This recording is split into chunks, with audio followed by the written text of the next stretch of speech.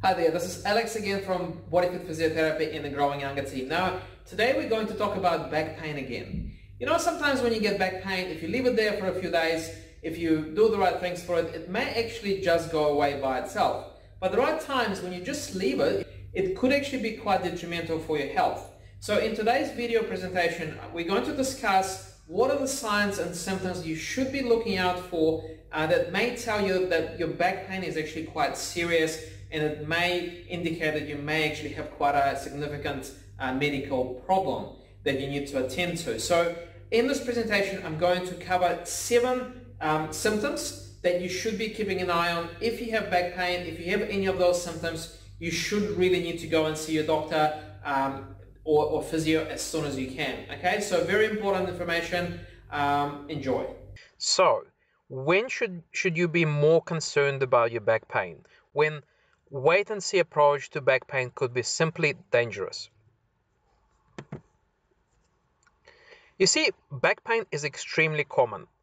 Statistics says that about 4 in 5 Kiwis will suffer from serious back pain at some point in their lives.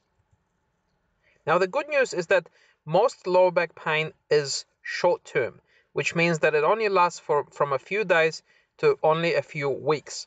It tends to resolve basically by itself as long as you do the right things for it, and usually there's no long-term effect, so it doesn't have any long-lasting effects on your health.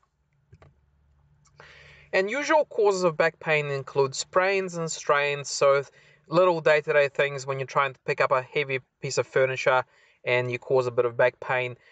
Sometimes you may get a degeneration or wear and tear in your discs in your back. Sometimes you may get, particularly for elderly people, there's something called spondylolisthesis. So essentially that's a slipping of one vertebra on top of the other vertebra. Also traumatic injuries such as car accidents, spinal stenosis, which is essentially the narrowing of your spinal canal, and different skeletal irregularities such as scoliosis, muscle imbalances that can cause back pain or back discomfort as well. Now, the bad news that in some cases there are more ominous reasons for your back pain. So we're going to talk about the 7 signs you should be looking out for when you have back pain that basically tell you that there's something more serious going on, that you probably should be seeing a health professional as soon as you can. Okay, so what are these 7 signs? So number 1, unexplained fever or chills, unexplained weight loss, family history of autoimmune disease, referring pain, tingling, numbness in legs, foot drop, difficulty urinating and incontinence, and back pain progressively getting worse over time, or when the pain is unrelenting, constant pain 24/7. So we just go step by step, one by one. So when you have unexplained fever together with your back pain, so what this may actually indicate is that there may be some sort of infection going on around your stomach, abdominal area, or your back that could cause your body temperature to rise. So that is a reason for concern. Therefore, you should be consulting with your doctor in case if that happens. So if you have back pain as well as fever, or feeling feeling the chills, you should probably investigate this a bit further. Now, if you have unexplained weight loss together with your back pain, now in some cases, I'd like to emphasize you shouldn't be panicking about this right away, but in some cases this may indicate that there are some more serious things going on, such as cancer.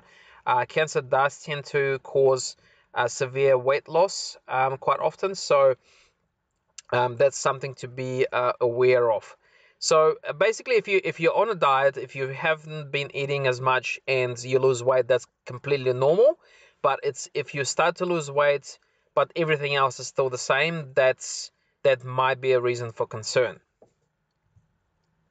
If you have family history of autoimmune disease, so one of the good examples is rheumatoid arthritis. So if your mom, dad, maybe your siblings, if anyone has rheumatoid arthritis, and you have persistent back pain, it's probably a good idea to go and see your doctor, your GP, just to investigate, run some tests. Rheumatoid arthritis can cause quite bad dysfunction and disability, and it's a good idea to pick it up as early as you can.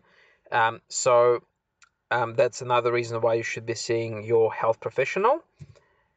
Now, if you have referring pain, tingling, and numbness either down one of your legs or especially if it's in both of your legs, okay, so that's even more of a reason for concern, particularly if you have tingling, numbness, and pain below the knee.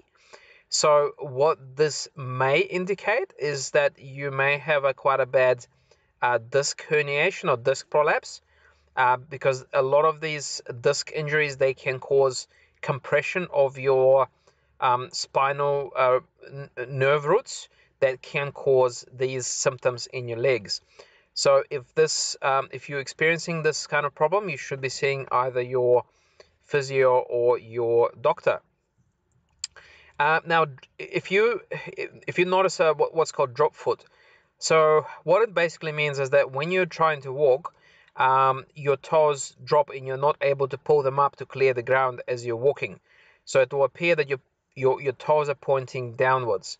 Okay, what this may indicate sometimes is that there's some kind of severe damage either in your leg or in your lower back, and this does need to be investigated further.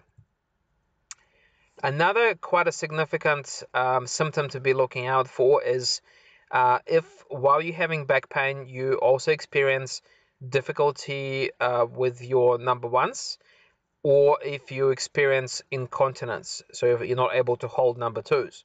Okay, so both of these things can sometimes mean that you have what's called cauda equina. Now, cauda equina is essentially, it's quite a severe compression of your spinal cord. It may sometimes happen as a result of an injury to your lower back. And other symptoms of cauda equina may include numbness around your kind of tailbone and groin area. So if you see these symptoms together, probably a good idea to go and see a doctor as soon as you can. Another symptom to be aware of is, this one is a bit more vague, but basically if you have pain, your lower back pain progressively getting worse over time, or if it's a constant pain. So no matter what you do, no matter what position you're in, if the pain is just there constantly and it's been there for a few days, it's probably a good idea to see a health professional instead of just taking pain medication, because there may be something more serious happening. Okay, now I do realize you can't attend to every single little niggle or back niggle that you may have, but if you do experience any of these 7 signs and symptoms, it's a good idea to go and see a health professional. The sooner the better. Okay, so we've covered the 7 signs of things that you should be looking out for if you have back pain. I hope this will help you stay safe. So what do you do if you have any of these symptoms that I just mentioned? So first of all, don't panic. Okay, a lot of the time you may even experience some of these symptoms, and things could still be okay. All right, it doesn't mean that something is really bad is happening, but it's worth a check. It just means that you need to go, and instead of just waiting and seeing for the pain to go away by itself, it's probably a good idea to see a health professional just to make sure that you're on the right track. Now, follow the advice and complete the recommended rehab program to minimize the risk of recurrence. Quite often I see people with lower back pain, that they had it in the past and it just keeps coming back over and over and over again. And a lot of the time is because people don't take the time to rehab their backs the way they should. So, you must follow a rehab, usually core strengthening exercises to help you recover back to 100%. Okay, hopefully you've found this information useful, and I will speak to you on the next video.